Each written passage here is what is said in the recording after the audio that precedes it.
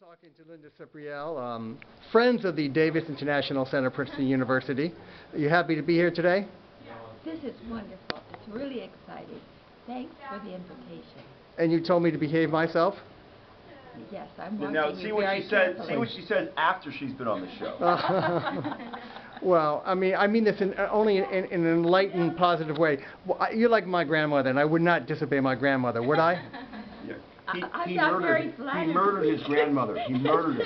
Shot. Okay, I I screwed up again. Thank you. You screwed up again. Okay, thank you.